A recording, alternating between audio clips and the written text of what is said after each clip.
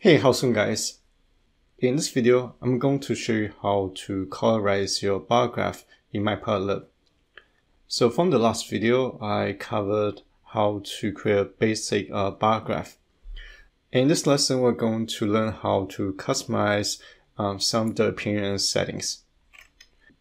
Alright, so the first thing I want to show you is how to change the bar color. Now going back to the bar method, we can change the bar color by referencing the color parameter. Inside the color parameter, we can either provide the RGB value in ratios. So for example, if I want to color my bars in red, I'm going to set the red color ratio to 100, which is going to be 1. And for the green and blue color, it's going to be 0. And we can also set the transparency. If we set the value to 1, that means there's no transparency.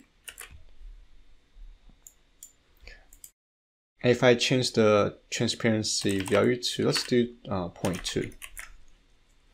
And the red color becomes pink. And if you have an image in the background, then you will be able to see the background to each bars.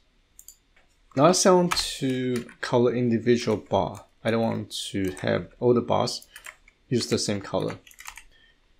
In that case, based on how many bars you have, in this case I have 4 bars, so I can manually type the bar color. So let's say I want to set the first bar to red, blue, pink, and the last one, let's do orange.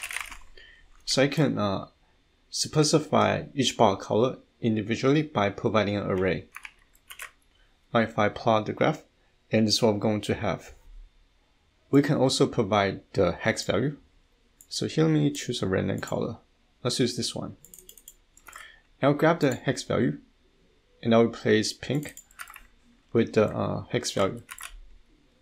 And on this updated graph, the pink bar is now replaced with this teal green color. Alright, so that's how you change the bar color. Now if you want to change the border color, so here let's go back to the bar method. If you want to change the border color, then we want to insert the edge color parameter. And here we can set the border color. Here let's do red. And I'll insert the red border to all the bars. And again, if you want to assign individual border color, then you will insert an array object.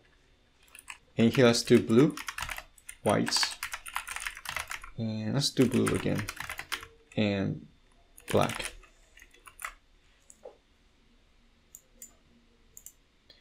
And the white border is a little bit difficult to see just because my background is white. Yeah, but this is pretty much everything I'm going to share in this tutorial. And hopefully you guys found this video useful. And as always, thank you guys for watching. I'll see you guys in the next video.